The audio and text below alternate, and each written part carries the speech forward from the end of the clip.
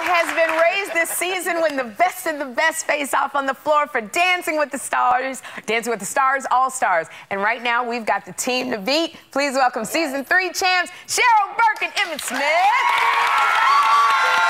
my God. So excited, yes.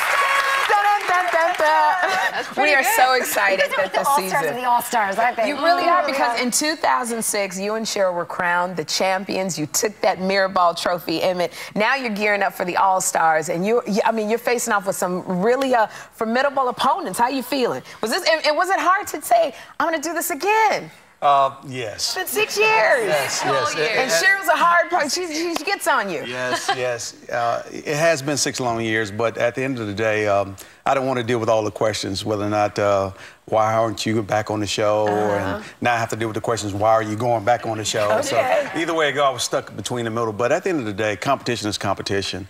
And I'm not defending a title, I'm going after another title. So you know, the thing about you being a football player, what I've noticed with athletes, because in competing myself, athletes, and do you agree, Cheryl? It's a certain focus you guys have. You're able to block out a lot of stuff. So you think it's going to be harder, easier this time? This way, the first time I did the show, I think the expectations of me performing was down here. Yeah. And then you were once one of the first football players. You're the first football player. Second one, Jerry Rice. But the bar was down here. Then after the show was over with, everybody has this expectation. I mean, now it's like, yeah, man, it's crazy. So I think the competition itself is very stiff, and I think the expectations are pretty high. Everybody's excited about seeing Cheryl and I get back out there and perform. We're excited about getting back out there and performing as well. So have you been rehearsing? Are you working together? In Dallas, every single day. Why are you telling people we're in Dallas? Oh, okay. No, we're not in Dallas. We're not in Dallas.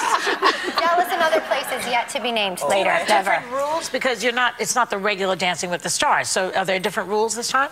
I don't think there's different rules. I just think the judges are going to be harder to please this time around. And I think everyone. It's the same judges. Same 3 judges. Yes. So it's going to be interesting. We'll see. Three Stooges, right? Why do you think they're really harder to please? I think the level is going to be a lot harder. The choreography is going to be way more intricate than you've ever seen before. And I mean, everyone's either made the final or has won the whole show. So you feel more nervous about it? You feel more? I am nervous. She should be. I'm 6 years older, so she should be. Cheryl, I'm not as flexible. I'm 6 years older too. When Don't you forget. get your partner, Cheryl, how do you size up the competition? You got Emmitt again, so how are you sizing? Because you got, oh my goodness, you got Kirstie Alley, you got Jill Marini. How are you sizing them up? Well, I put all the sports people together, so we got Apollo, we got Emmitt, we got Sean Johnson. I mean, who else are we missing? I mean, I just think the sports people, they're just so disciplined. They know exactly what it takes. We got to get out of here. We love you. We're rooting for you. Our thanks to Cheryl Burke and Emmitt Smith.